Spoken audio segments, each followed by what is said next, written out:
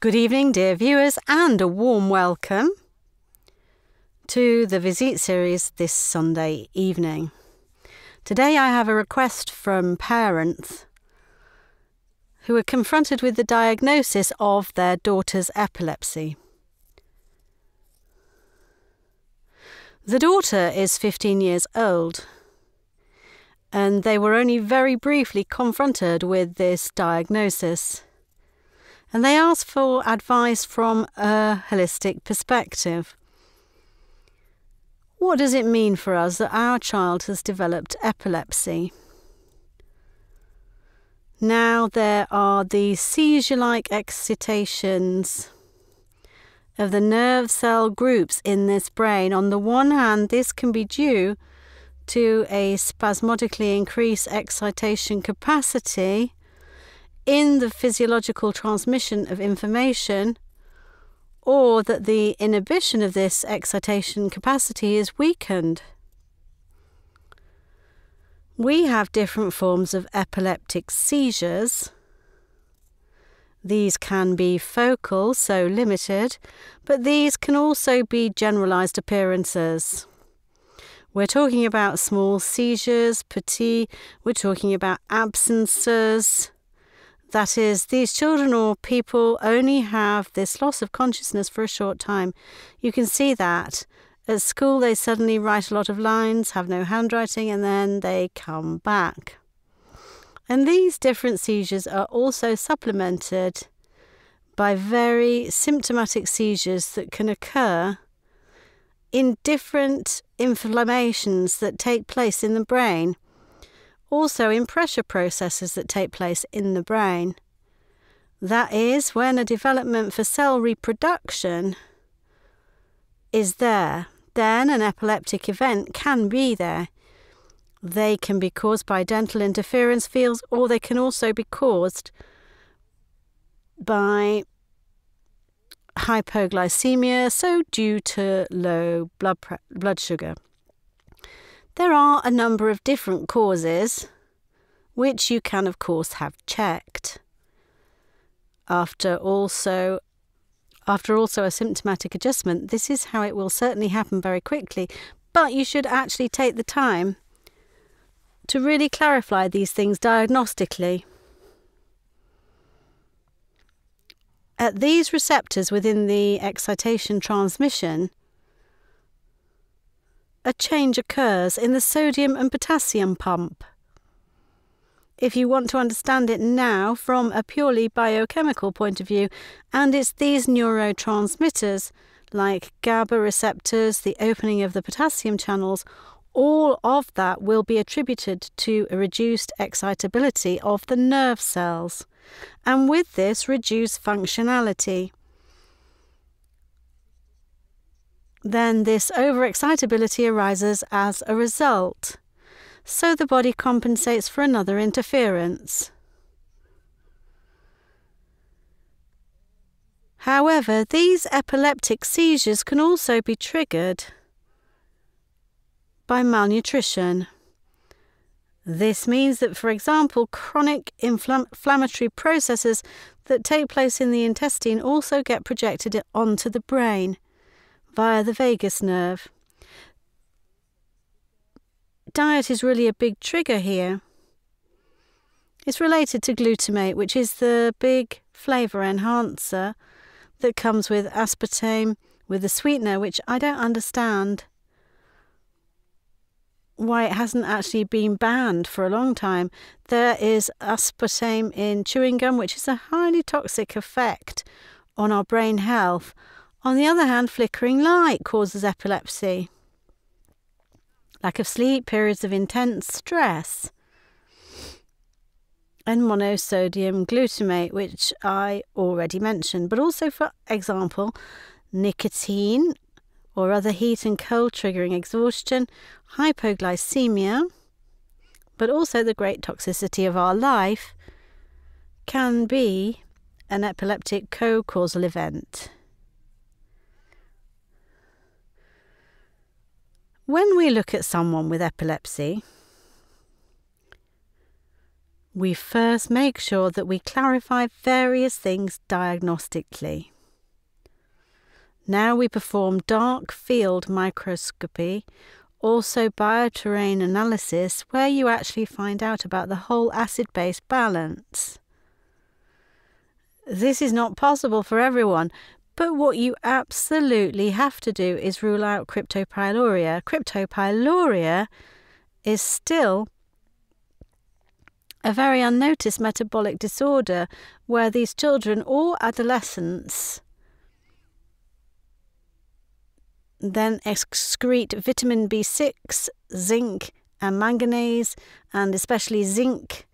And these are, of course, essential B vitamins for nerve metabolism.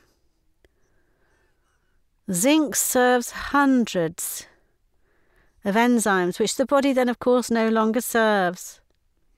And that is now scientifically proven disorder that could also lead to autism, schizophrenia, epilepsy, and that we actually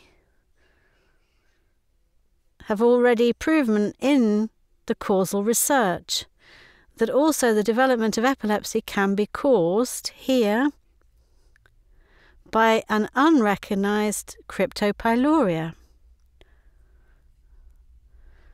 Investigations in the context of detoxification metabolism at the cellular level of this cell energy metabolism, at the mitochondrial level through examination of nitrosative stress, oxidative stress. I think it's important to just tell you this first. Every therapist and every doctor who knows these things knows what examinations to arrange for. But a comprehensive intestinal diagnosis is very important because the gut is the root of the human plant. And today people, and especially young people, have, I would say, malnutrition with much too much sugar. This is a giant B vitamin robber, and through the opening of the intestinal mucosal barrier, I am now transferring hydrogen sulfide, scatol, ammonia into my organism. Also what happens in the intestines, and that's not all. Fat, protein, carbohydrates, amino acids, but parasites, fungi.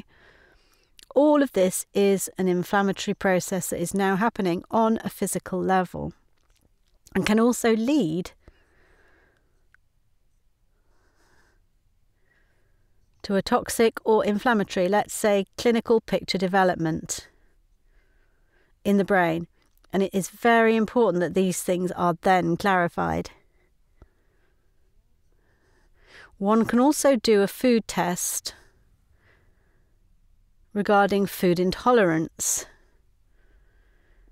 IgG, which shows us how much and which foods provoke inflammation in the intestine after 4 to 70 hours.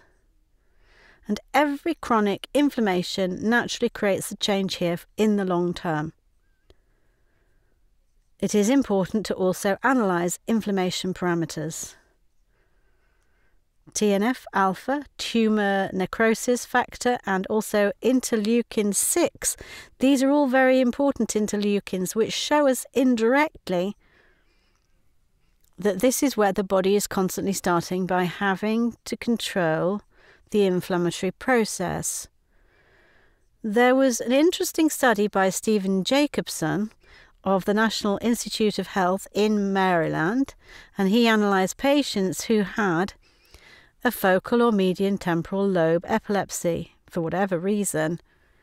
They removed that part of the temporal lobe that was a few years ago, but he saw that a lot of these examined parts of the brain tissue contained herpes viruses, human herpes viruses. This also means that there are so-called neurogenic viruses. There are viruses that are activated more on the skin sector, including herpes viruses. There are papillomaviruses. So With papillomaviruses, for example, we know the Nobel Prize was awarded for that. There is a very close and causal relationship between papillomaviruses and cervical cancer. All the viral load today, also in the development of neurological or such diseases, is still far from internalized. But one must also look here to what extent a reactivation of such human herpes viruses might play a role in this epilepsy. And you can also examine this in the laboratory. And you should investigate this so that you don't cope with epilepsy through seizure prophylaxis alone. The other thing is that also insulin resistance can be partly responsible for it. Insulin resistance, I think you know, the insulin is largely responsible for bringing the sugar into the cell. This requires a transporter system again. And these things are, for whatever reason now, no longer in balance. That is, due to insulin resistance, the insulin cannot dock and thus does not transfer the sugar into the cell. And for me, it's a standard therapy for all people with brain diseases, with decreasing brain performance, but also epilepsy, Parkinson's, to always give patients galactose. Galactose is nutrient for the brain. Breast milk has a lot of galactose, so the child also has a strong development spurt in the first year of life and in brain maturation. And the galactose would in any case break through a possible present insulin resistance. This means the galactose can dock and via the glucose transporter and now actually ensure the mitochondrial, the cell energy supply for the cell. That means you should definitely integrate it into the treatment. The other thing that's close to my heart at the moment, and I'm also speaking a bit from experience, especially with this clinical picture, a 16-year-old girl with epilepsy. And the girl was always so tired from the drugs and kept falling asleep at school. And at that time we also arranged to take a tooth panorama picture. And this tooth panorama picture showed at the time that the young girl had 4 impacted wisdom teeth. This means that the wisdom teeth were now positioned in such a way that they will actually never have the chance in the girl's life to break through, because the angle was such that the girl had no complaints yet, but behind you can feel it. These are the so-called Adler points, and when I pressed there, then she went up and always had this shoulder and neck tension too. And long story short, it was about time. The roots were already partially formed. That the teeth, the 4 teeth, had to be removed. The parents then re-insured themselves again, and the dentist wasn't actually ready, also because to him it didn't cause any major problems, but he didn't know the connection either. And you always have to recognise an interference field. Sometimes the interference field is only part of a whole event, and it gives the body thus a better regulatory ability again, and the person who regulates again will also work tomorrow. And sometimes it is the interference field that makes this problem far from its localization. Also in epilepsy, it is emphasized again and again. Impacted wisdom teeth can also lead to epilepsy. And the parents weren't ready, and then I actually asserted myself at the time and told them I would share the responsibility for this procedure, but I would like to ask you to do it. And I took a lot of time again. The parents allowed it, and the epilepsy was controlled from that day. These are not always things that I have observed so clearly every time, but they are incredibly important to clarify. And sometimes it is also the case that children develop epilepsy, and it's also very popular from a neurological point of view to say that can also grow together when they are bigger, and that is sometimes also part of these processes that are stagnating, not moving forward, and then the tooth problem really grows. Because the teeth may lay very unfortunate, but the body can adjust itself and then allow this normal change of teeth. Well, there are an incredible number of causes in the background. But here too, you should definitely visit a holistic dentist who at least clarifies that. The other thing is neurotoxic stress. Please do not underestimate that we live in a time where I don't want to worry anyone, but I recently had my rainwater tested. And of course, we have a clinic in the mountains, and we're proud of the climate we have around us. I was shocked by what I was suddenly analysing in the rainwater, which of course was in the groundwater and drinking water. Not recognisable at all. There are built-in filter stations, but this is atmosphere, this is rain, that's burden, and that's what we inhale. Nobody talks about the health and the cleanliness of the air. We live in a country where air traffic is increasing all the time. It's all back to normal, what had calmed down for a while in the last year. On the other hand, the question is, do I live in the city? Do I have a high cadmium load? Do we live on a main road? Has my child already received a basic toxic load through pregnancy? And of course, there is a range of toxicity, including from glyphosate, through herbicides, through diets, through chemical warfare agents, through the complexity of plastic and nanoparticles and bisphenol A. Well, I don't want to enumerate them here in detail, but I just want to say that it doesn't stop at us at all. And the same burden doesn't have to be the same development for a sibling or for the father or mother